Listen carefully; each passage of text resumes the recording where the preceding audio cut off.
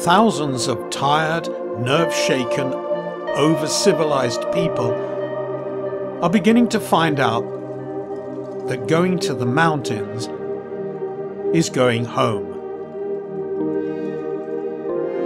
That wildness is a necessity.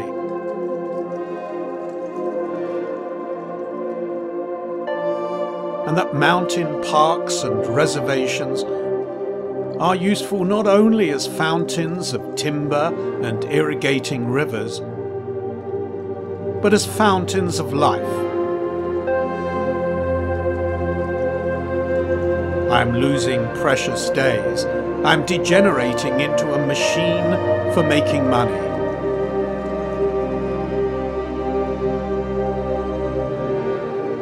I'm learning nothing in this trivial world of men. I must break away and get out into the mountains to learn the news. This grand show is eternal. It is always sunrise somewhere. The dew is never dried all at once. A shower is forever falling. Vapor is ever rising.